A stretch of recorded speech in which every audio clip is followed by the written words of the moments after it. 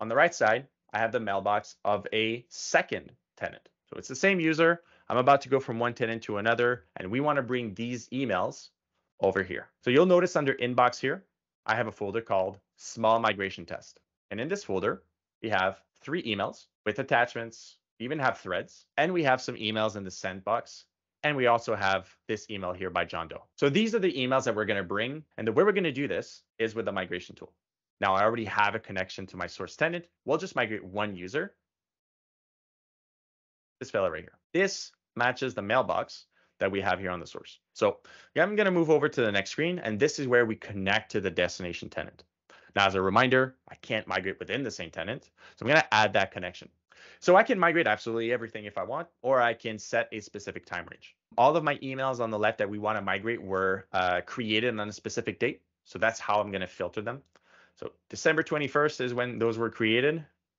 So we're going to limit it to this. But again, I want to stress, do you want to bring absolutely every email since the beginning of time for that user's mailbox? You absolutely can.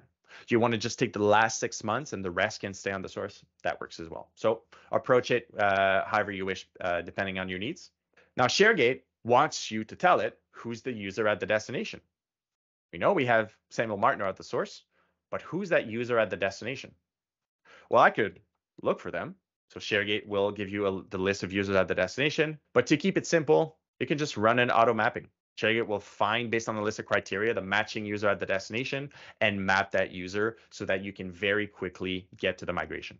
You can even create or export a mappings file so that if you create it in the past or you just create it now and you want to reuse it in the future, it's very easy to do this way. And next, we're going to map the internal recipients.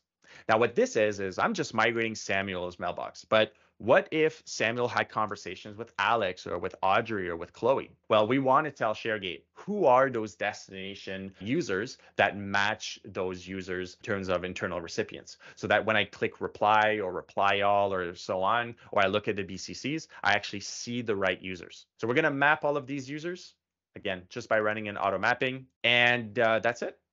We're now at the point where we're ready to migrate. We're going from this tenant to that one. We have our time range filter, which mailbox is being migrated.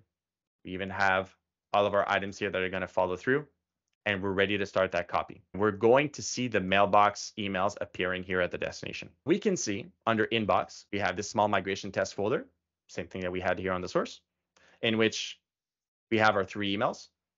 We can validate that the attachments came through, even the thread came through. We also have our emails in the sent items. We can see it here on both sides.